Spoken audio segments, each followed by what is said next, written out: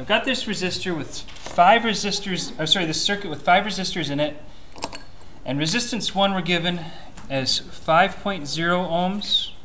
Resistance 2 is 4.0 ohms. I'm choosing nice round numbers.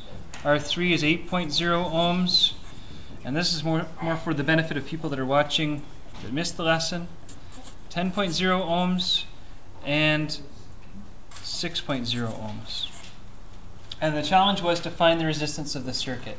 The first thing that I would expect that most people would do would be to find the combined resistance in parallel for resistors 2 and 3. And find the combined resistance in parallel for resistors 4 and 5, and then treat this resistor junction, and this resistor junction as being effectively 3 resistors in series. Good so far? Okay. So for the labeling purposes, we've already got an R1. I don't want to name this junction R total, because then I'll also have another R total. So what I would recommend is you use letter subscripts. Call that RA. That junction will have a resistance that we'll call resistance A. This junction we're going to say has a resistance B.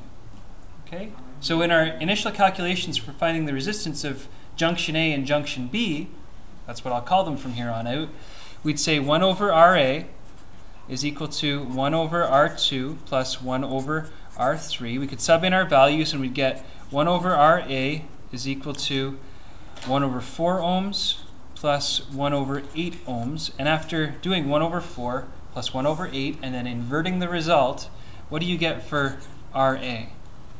Yeah? 2.6 repeated? Okay. Ohms.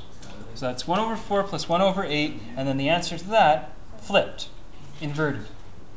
Okay? For RB,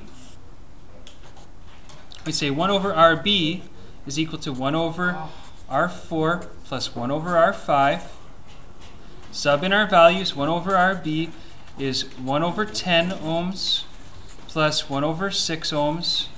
And then we invert both sides, and once you've inverted it, what do you find the resistance for junction B to be equal to? Megan? 3.75 ohms. Okay. All right, now if I want to find the resistance for the whole circuit, we could say, all right, our total, because it's a series circuit now made up of 2 junctions and a lone resistor, our total would be equal to R1 plus RA plus RB. Does that sound like a good idea? And so we get 5.0 ohms plus 2.6 repeated ohms plus 3.75 ohms. And somebody with a calculator, unrounded, what do you get for an answer for that one?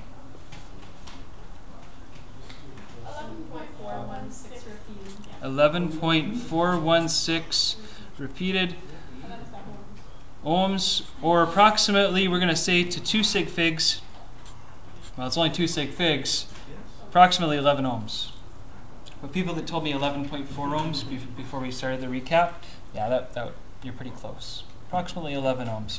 Now we're going to carry on with the idea of junctions, only we're going to not just find resistances, we're going to find voltages and currents, and we're going to also apply Ohm's law, okay? So between Kirchhoff's 6 laws, 3 for series, 3 for parallel, and Ohm's law, we've got 7 equations that are going to govern all of these multi-junction, we'll call them multi-junction circuits, okay?